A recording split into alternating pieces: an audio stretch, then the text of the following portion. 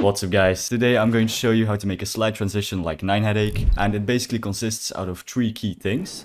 So the first one is movement, the second one is shakes, blurs and warps, and the last one is overlays. So if you just follow along with this tutorial, then you'll surely be able to make the transition at the end of this video. So you just want some clips that match movement wise, so then the transition will just be a lot easier. Alright, then the stop layer here is just some CC. You don't need that for now, but it's just to make the end result look better. And then I got some references here, so you also don't need these layers. So I disabled them as well. So the first thing you want to do is go to your first clip, Ctrl Alt Shift plus Y. And this is a really long keybind, but you can also just right click here, new, and then null object. Now you can just cut it up like this and make it the same length. So here you want to link it. So select your original clip and then select this thing here, hold it and drag it onto the null object. Now you'll see if we scale it, for example, our clip will move with it. Or if you move it around, it will also move with it. And then I forgot to mention one thing, and that is that I already added CC repeat tile on the clips. So this is basically like motion tile, if you're more familiar with it.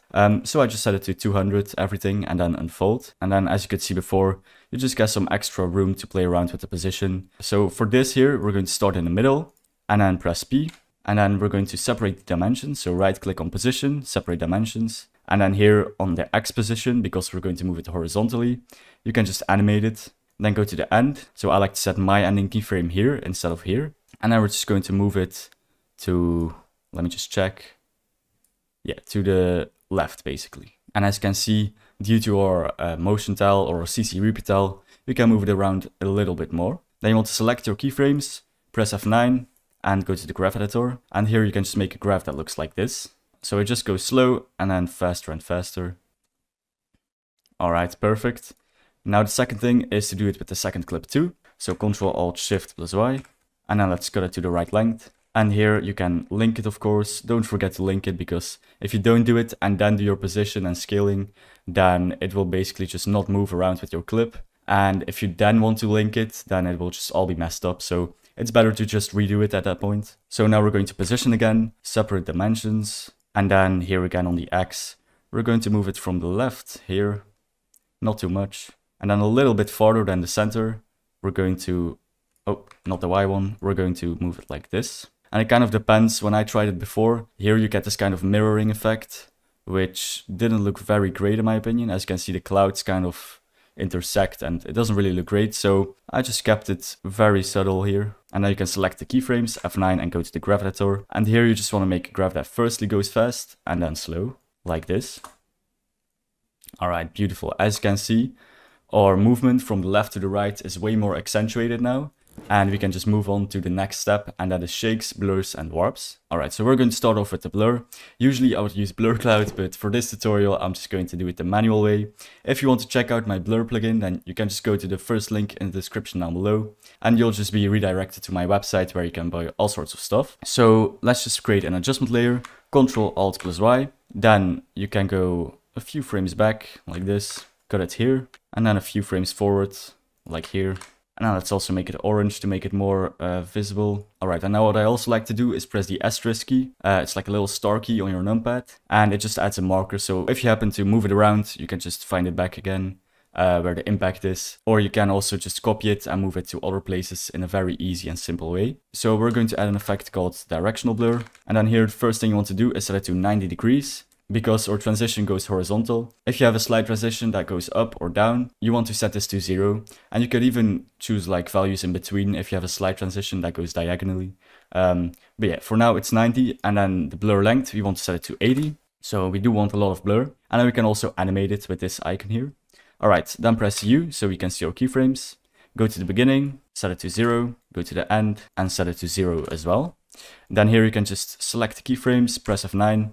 And then we kind of want to tweak it around. So this is not an exact graph. You'll have to look at this for yourself. But I'm just going to teach you what things to look for specifically. So for example, if you would do it like a shake, like this, very steep beginning, then we already got a lot of movement here, but there's no blur. And that doesn't really make sense. If you would add like RSMB, which is a motion blur plugin, it would already add some motion blur to this. But in my opinion, it's way better to do the blurs manually.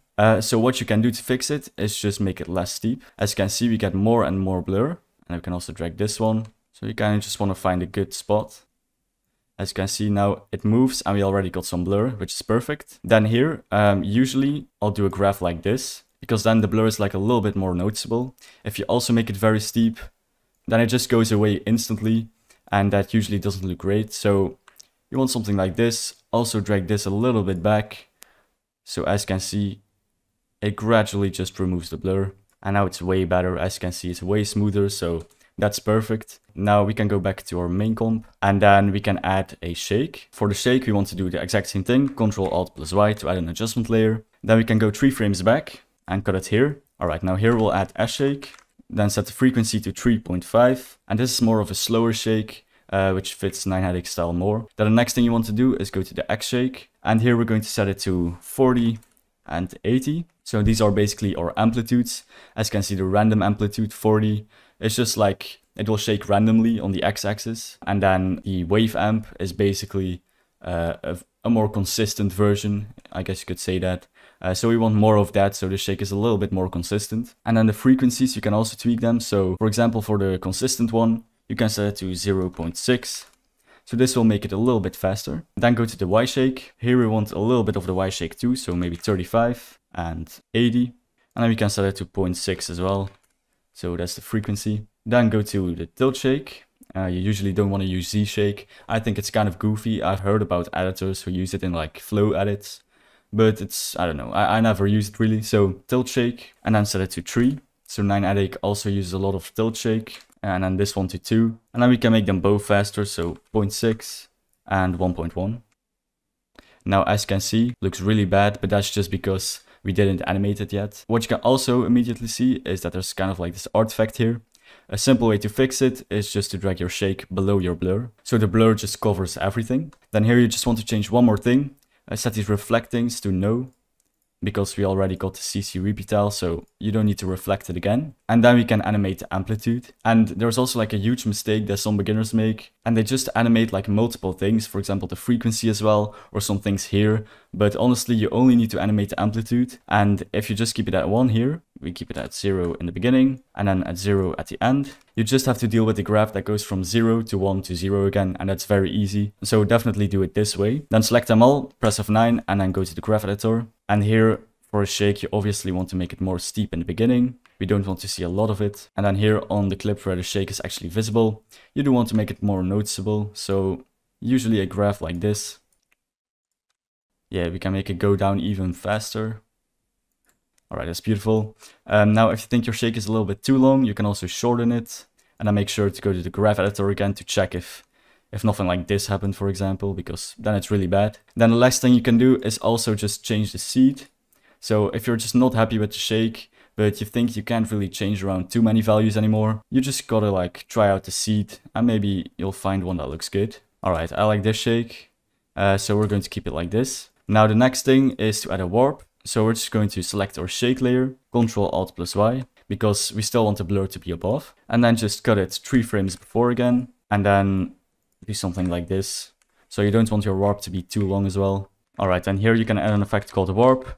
It should be stock, so everyone has it. And then this arc thing here, so the style, you want to change it to fisheye. You can do a lot of warps. You can do like a wave warp or a turbulent warp. But for this tutorial, we're going to use a fisheye one, which basically just does this here. So you want to animate it, set it to -30, and then go to the beginning, set it to 0, go to the end, and set it to 0 as well. Then press U, select all your keyframes, F9, and go to the graph editor. So here, we'll just start off with a graph like this. Just really steep, and as you can see, it's not very noticeable. It's honestly just barely there. So how to fix this? Again, with the blur, you just want to make it a little bit more visible and noticeable by making it less steep. So here it's gonna be hard because it goes very fast. So just try to do it as much as possible, like this. And then here you can make it significantly less steep, so something like this. All right, like this maybe.